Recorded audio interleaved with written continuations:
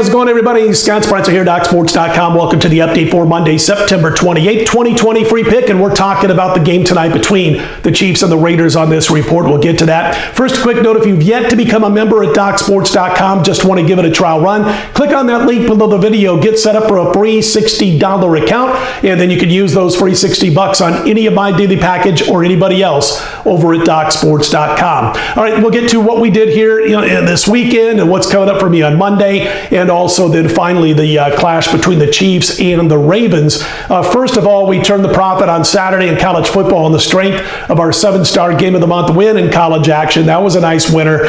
Sunday, we did not win. Unfortunately, went 2-3. Had 5 plays, my biggest card on a Sunday so far this NFL season. A little bit bummed. We don't whine, we don't complain and bitch and all that kind of stuff when it comes to winning and losing. But I will say this, at 2-3, we had Houston look late in the game like they had a great shot to cover against Pittsburgh. Pittsburgh gets the 6 plus the 2-point conversion more than halfway into the fourth quarter. Houston didn't answer the bell. We lost that one. And the other one that was kind of frustrating, the other loss, was the Dallas Cowboys, who were down 30-28, 4 minutes to go in the game. And if they miss the field goal, we cover the spread. Seattle wins 30-28. They made the field goal. So with a little over a minute to go, Seattle's down by 1. They've got the ball at the Dallas 29. And of course, we're hoping, like all Dallas backers, for a field goal, but instead you get a 29-yard touchdown pass from Russell Wilson. They go on and they hit the 2-pointer. They win 38-31, and those who had Dallas plus the points suffered the defeat with a little bit more than 1 minute to go in the game. So listen, we won a couple of lucky ones on Saturday, so I don't want to complain too much, but that's the difference, those 2 plays, the Houston game, the Dallas game, between 4-1 and 2-3. Also wanted to update you on the Sharps versus the Public. Now, if you don't know by now, if you're kind of new to these videos, every Sunday for several years now, about 12:30 p.m. Eastern, 9:30 a.m. Pacific, about a half hour before the early games kick off on Sundays, I jump on ESPN National and we talk a little bit about where the betting is, where the numbers are, the tickets, the money, the Sharps, the Public, all that kind of good stuff. And so for the second time in 3 weeks, they did it in week 1, they did it in week 3, the Public punished the Sharps. 4-1 on the head-to-head biggest differentials between the Joes and the Pros. I'll tell you what the games are right now. The Public had Green Bay. The Pros had New Orleans. The Public cashed Green Bay. The Public had Pittsburgh. The Pros had Houston. The Public cashes the Steelers.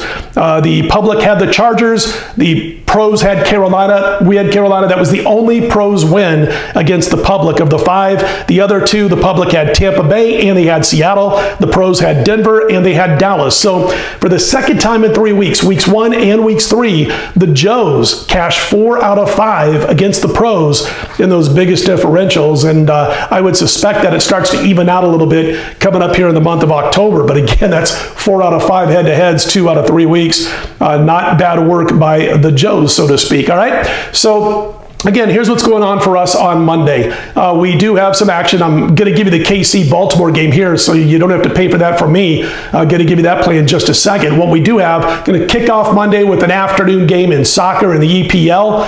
That's going to be available at DocSports.com. And also, I do have both side and total in the NHL. That's Game 6 tonight of the Stanley Cup Finals. We do have the side, we do have the total in the same package at DocSports.com. So we got both of those, and then early Tuesday, Korean baseball action. Yes, I'm still betting Korean baseball. I will have my 4-star play in early Tuesday KBO available on Monday afternoon. Only on Monday can you grab those KBO plays because the game starts so early the following day. So that's what's going on for me on Monday. We cashed with the Miami Heat in the NBA on Sunday.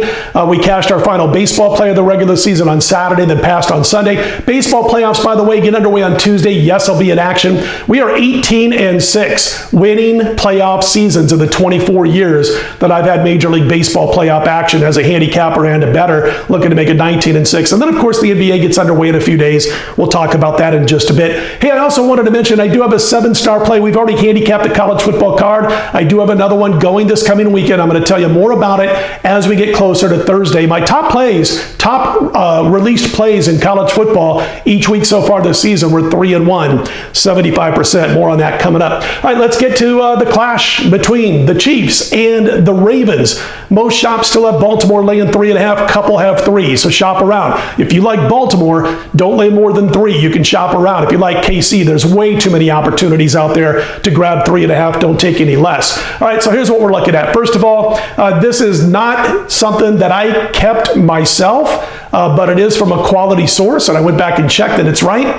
The last 40 games that Kansas City has played in, they've had just 5 games, 5 out of 40, where they've ended up on the losing side by more than 3 points. It's a pretty good stat. 5 out of 40, 35 out of 40, they've been, in a situation where they would have covered more than 3 points as a dog, or of course as a favorite. So that's a pretty interesting stat. Also, another person compiled the numbers, and this one's pretty easy to find anywhere, about the fact that, and everybody knows this, Patrick Mahomes of the Chiefs, 9-0 with Mahomes at quarterback, straight up in September. He's also got a 28-0 touchdown to INT ratio in those 9 games that was pointed out by my inner circle of bettors and handed to me, and it is verifiable. And probably, I think Brad Powers was probably the first one to mention that. So there's a couple of really cool stats for you that would point towards Kansas City. And the one funny thing that everybody talks about since KC struggled against the Chargers, it doesn't matter if they're experts on networks, played the game or not, you hear it constantly.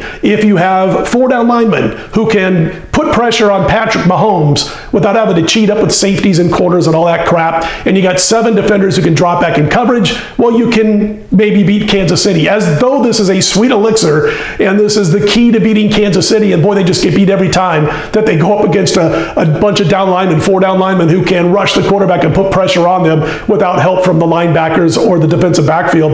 It's kind of funny when you hear that, because they act like that's all it takes to beat Kansas City. All right, you know what? Baltimore's got a great defensive line. Maybe they come out here, they do that, and they win this football game. I thought last week against the Chargers, the Chargers had a nice game plan. I thought Casey was shocked a little bit by the quality quarterbacking of the rookie Herbert, who was not expected to play, but he comes in when Tyrod Taylor couldn't play with the lung situation. Herbert had a really good game. It was also a tough spot. I mean, I know it was a divisional game, but they came off the opener against Houston, where we had KC, and then they got this game against the Baltimore Ravens. So if there was ever a flat spot, if you believe in that stuff, that could have been a flat spot for KC. Bottom line is, listen, they were up by 17 in that win last year over Baltimore when they beat the Ravens 33-28. They were up by 17 at one point, and I think Clyde Edwards-Helaire brings another dimension to this offense that Baltimore simply didn't see from KC last year, and he could be the sweet elixir, so to speak, that safety valve dump-off kind of scat backhand power